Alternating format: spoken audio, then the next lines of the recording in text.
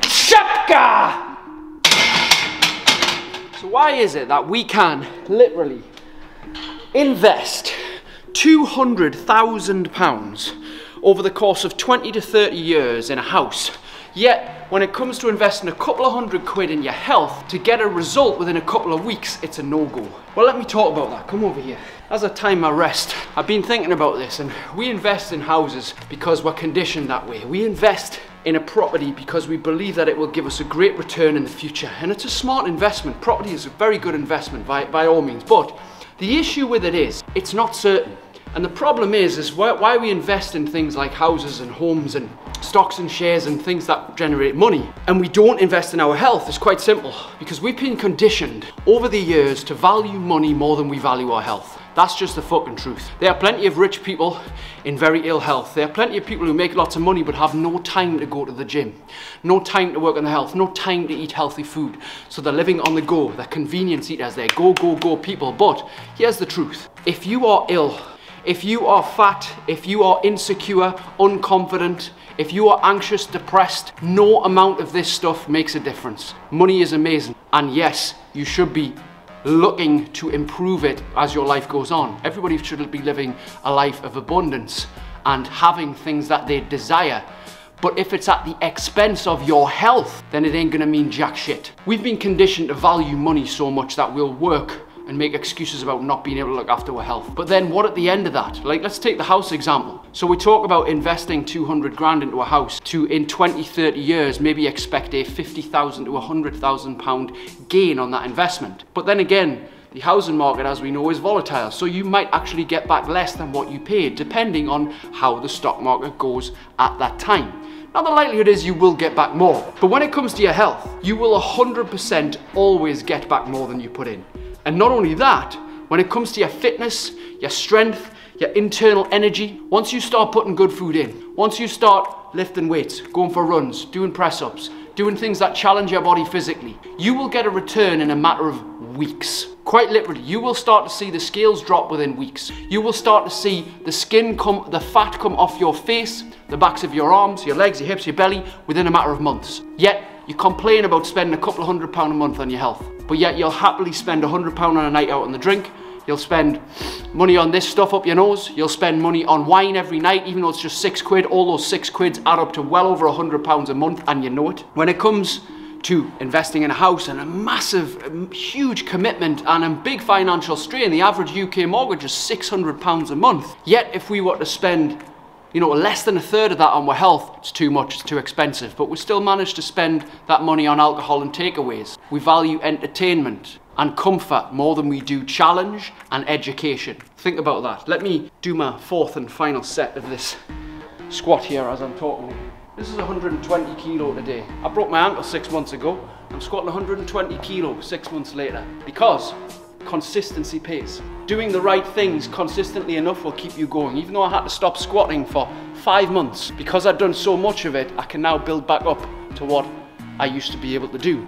Because consistency pays, and when you invest consistently in your health, it will pay you back dividends. Just like you consistently add into a great stocks and shares or a great property portfolio, and likely it will pay back, but nowhere near as fast as what health will. Health will pay you back far quicker than any other monetary investment ever will. So why the fuck are you not investing in it and putting some time and energy and fucking money in it? Stop being a cheapskate. Let me get this out of the way. Shut! Shut! Wow, that was hard. That was intense. See, when you do hard things and you do them more regularly, your life gets easier. Your life just gets easier. I've just done 4 hard sets there, and I'm about to do more hard sets. The way I train is I train to feel good. I don't just train to look good. I train to feel good first. I train for performance and movements. Squat, push, pull, hinge, carry, core, grip, anything like that. Athletic stuff like jumping, running, sprinting. I train to feel good, and I will look good as a side effect. Now, we have it all wrong when it comes to fitness. We want to invest in a new body, so therefore we pay to lose weight. We pay for fucking liposuction. We pay for a gastric band rather than do the hard work. But the thing is, even if you've got liposuction, even if you've got a gastric band, I still know people who've got gastric bands who are still fat. Because what they do is they drink their calories, even though they can't eat them. And what they do is they don't change their identity, because the investment of time, the investment of energy, and yes, the investment of money, because you value what you invest in. When you pay attention, and the more you pay attention. When you do that consistently enough, it changes your identity, your sense of self, who you believe you are. This is why when people look for the quick fix and they get it too fast, they don't change who they are and they don't actually get a result, a long-lasting result. They still struggle because they haven't changed who they are inside. And this is a matter of talking about what I was talking about at the start with investing. An investment is where we get a return on what we put in.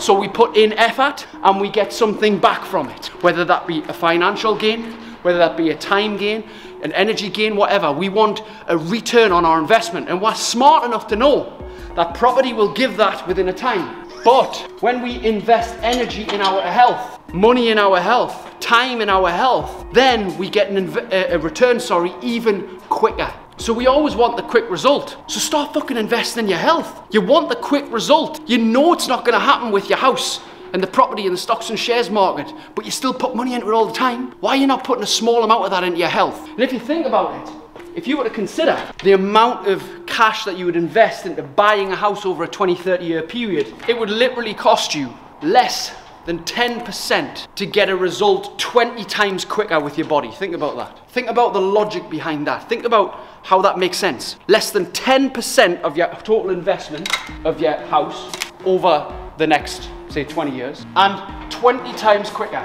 Imagine that. See, we don't realize what kind of momentum we can get within a few weeks of starting.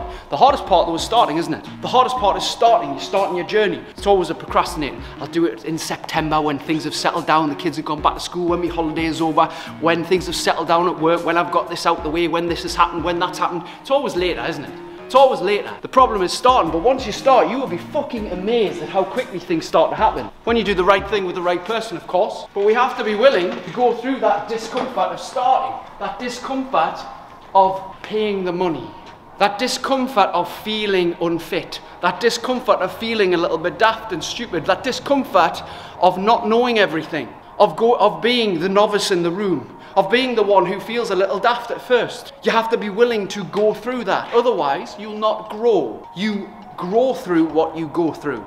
But some of you are not taking the risks and challenges. It's risky fucking investing in stocks and shares in a house, but you're willing to put your money down because you believe you're going to get a return. But you will get a return on your health the quicker you invest. They say that it's not timing when it comes to finance. It's not timing of the market. It's not timing, getting the right perfect investment at the right time. It's time in the market. And that's true. That's why when you invest in stocks and shares, the longer you're in it, the more return you get. It's the same with fucking health. It's time in health. Because the longer you train for, the bigger the return you get, because you change who you are. And even if you get an injury or a life event happens and you stop for a bit, you can restart. Because it's easier to keep up than catch up when you change your identity to a fit, active, healthy person.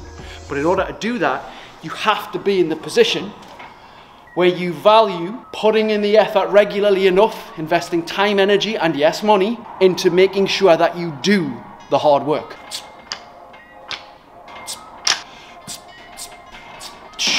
Because if you think about it, nothing worth having comes easy, does it? And there's a reason why houses are not £15,000. Because you wouldn't fucking value it. You wouldn't pay any attention to it. You got to make sure that you can make the payments. You got to make sure it's a worthy investment. It's things that can grow. There's also a reason why if you get an expensive car, an expensive watch, you look after it. Because you value it. Because it's of a higher price. Why are we not putting a distinct higher value on ourselves? You get healthy, you'll feel wealthy. Because health is wealth. And movement is medicine. Here's a muscle up. I haven't done one of them in years. As I discussed this idea of health being wealth, movement being medicine, it takes a long time to grasp that, because I think sometimes you hear it and you go, yeah, no, I should do better. I could eat better. Probably I have to really get myself to the gym. Say these things like, well, I should do, I have to, I kind of ought to, and it's not very appealing, right? But the truth is, if you have a fully functioning body, you might have some injury or ailments. I've got a bit of a dodgy ankle now, and I get shoulder issues from time to time and back issues, and my body's battered a lot of the time because of what I do. Maybe you do have some injuries. Maybe you do have some fears, some apprehensions. But you gotta understand, you fucking get to work out. You get to go to the gym. You get to go for a run. You get to go in the swimming pool. You get to fucking do active things. You don't have to do them. There are people in this world who have no fucking arms or legs, who are fucking in wheelchairs for the rest of their life, who can't move. And you're sitting there feeling fucking sorry for yourself. If we put it into perspective, see, sometimes we need that fucking harsh wake-up call. That makes us go, you know what? I've got nothing to fucking complain about. In reality, I need to step up my fucking game. I need to stop being the victim. Stop blaming time and other people. Stop blaming circumstances. Stop blaming the fact that I can't afford it when I'm out most weekends spending the fucking money on drink and maybe drugs if that's your thing, and whatever else you fucking like with entertainment wise. You pay for a Sky subscription, a Netflix subscription. You pay for Amazon Prime, you pay for fucking makeup, you pay for fucking clothes, handbags, whatever's your thing. Everyone finds money for what they value the most.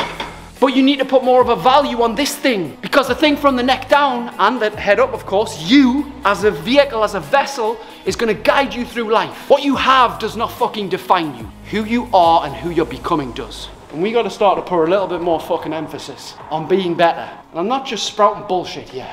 I'm being honest about what it takes. I've invested over 100 grand into me, the business, and everything in between. To learn from coaches, mentors, to buy books, to buy courses, to be around people who are doing things better than me, who are better people than me, to learn from them. And we need to be willing to take a smidgen of the money that we have wasted on shit over the years, and we know we have, whether it be alcohol, drugs, clothes, things that we just threw out, fancy cars, shit like that, and invest it into our personal development, invest it into our mindset, into our health, into things that are actually going to bring a real return. I've been training 20 years. I've been doing this a long time. And I've seen so many people get disheartened and not start because what they see online is perfection. They see people like me doing a muscle up whilst I'm talking to you, just warming up. But hey, I don't do that to impress you. I just do that to impress upon you the importance of looking after yourself. All I've done is done more reps than most people. That's what separates me. I've just been in longer and done more. Nothing fucking special. Everybody can get started. Everybody can make a different choice.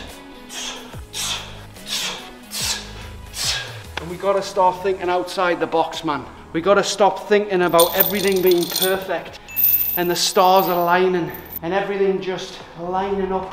Hey look, there's no perfect time. There's just the right time. And maybe right now is the time you stop fucking about and stepped up your game. I'll see you on the next one. I'm gonna finish my workout. If you'd like to learn how to create outstanding levels of energy, motivation, and self-control, my second book, Supercharged, the modern day guide to doing exactly that, is out now.